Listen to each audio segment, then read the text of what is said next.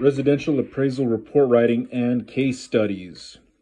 Chapter 1, Appraising versus Reporting. Page 29, Income Approach. The third approach to value is the income approach. The principle of anticipation is at work with this approach to value. In other words, the value of the property is based upon the present value of future benefits of property ownership. Most buyers do not purchase a property with the intent that they are going to lose money when they eventually sell it. The basis of the income approach is the relationship between the income that a property is capable of producing and the current value of the property. If a given property produces more income than another similar property, the one producing more income is deemed to have more value. For non-residential properties, a capitalization methodology is employed using a market-derived income stream and the ERV formula, which means income divided by rate equals value, to arrive at an indicated value by the income approach.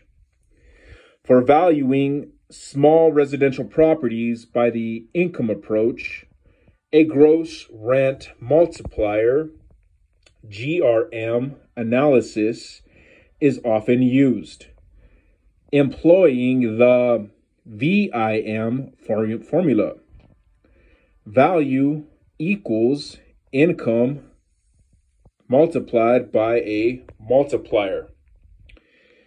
This process entails the extraction of a gross rent multiplier, GRM, from the market, along with an estimate of market rent for the property.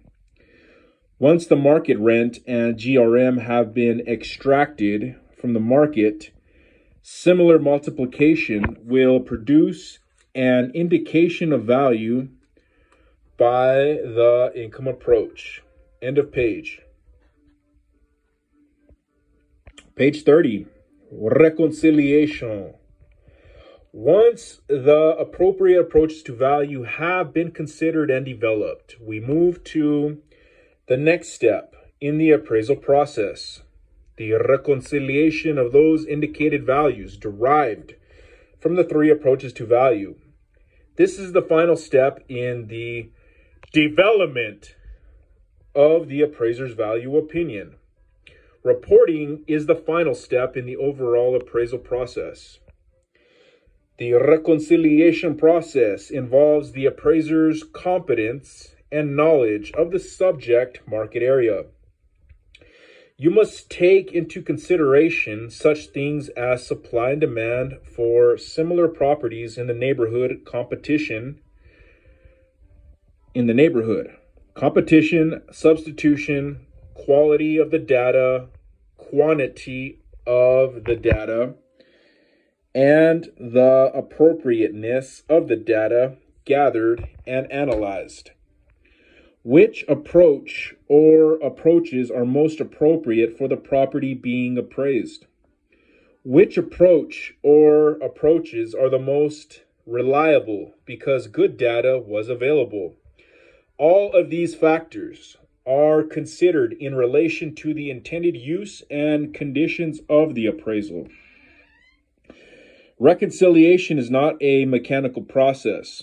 The appraiser should never simply average the value indications from the approaches to value into an opinion of value.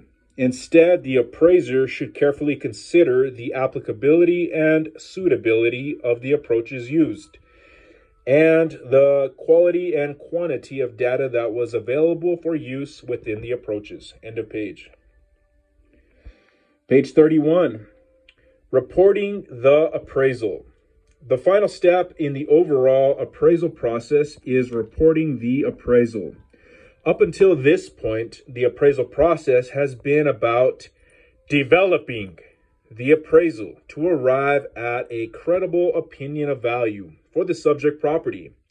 This is the last step in the appraisal process. Involves communicating the results of that development, including support for the analysis and conclusions that led you to that final opinion of value.